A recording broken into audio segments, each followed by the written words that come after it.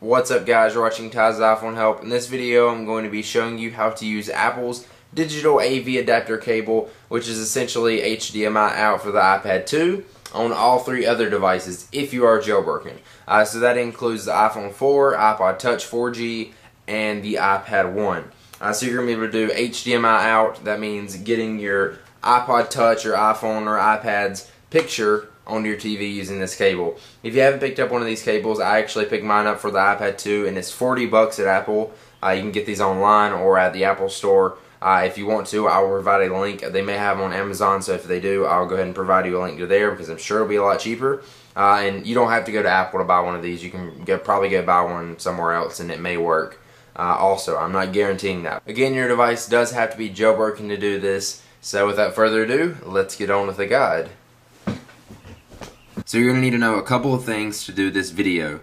First off, you're going to need to know how to open SSH in your device. If you don't know how to do that, it's basically like you can browse and edit all the files on your iPhone, iPod Touch, or iPad from your computer. And if you don't know how to do that, you can go ahead and Google search how to SSH into iPhone, iPod, iPad, whatever. And there's plenty of guides on it. I actually did a video a long time ago, and you may be able to find that. But I'm not going to go over it in this video. So there you go. You need to know how to SSH in your iPhone.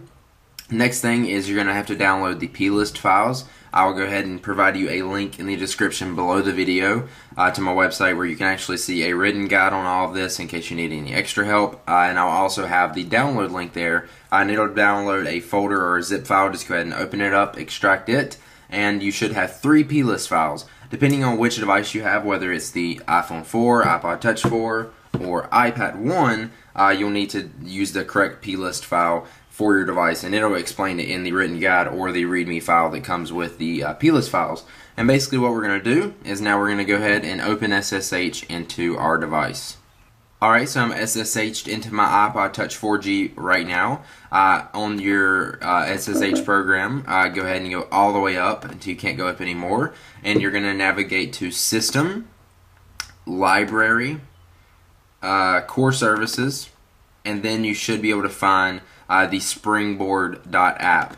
Now once you have the springboard.app, let's go ahead and move that to the side and open up the plist folder, and you're going to select the plist for your device. If you open up this README, it should say it in here. So the 48, or I'm just going to say the numbers. You can look in the files themselves and see actually the numbers. The 48 is for the iPad. The 90 is for the iPhone 4, and the 81 is for the iPod Touch 4G. So that's what I have, so that's what I'm going to use.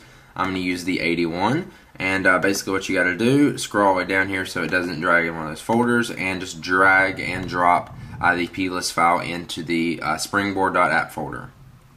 Okay, so it's transferring now. Make sure you overwrite the file. So if it doesn't ask you to overwrite, you're dragging the wrong file.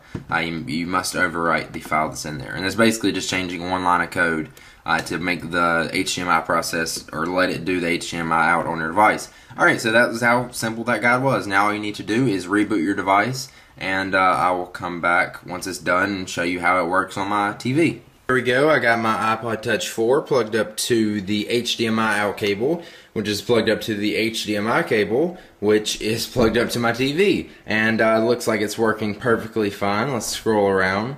Doesn't look like it's lagged at all. It looks like it works just like it does on my iPad 2. It took a few seconds to connect to my TV, but it does that with the iPad 2 also. Let's open up an app. I'm tethered right now, so the Safari isn't working. I'll go ahead and turn it sideways so you guys can see it like that. It doesn't fill up my whole TV, but I'm pretty sure I can change these settings to fix that so it's actually widescreen.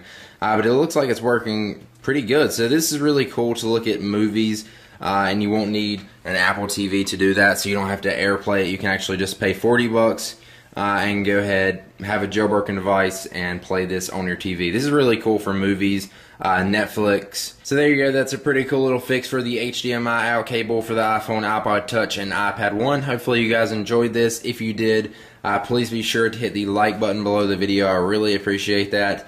And it really helps me out. And leave me some comments and let me know if this helped you out or if you had any problems with it, and I'll try to help you out. And if you want to, you can subscribe to my YouTube channel by hitting the Ty's iPhone Help logo down there. It's free, and it will let you know on your YouTube homepage every time I post a new awesome video like this.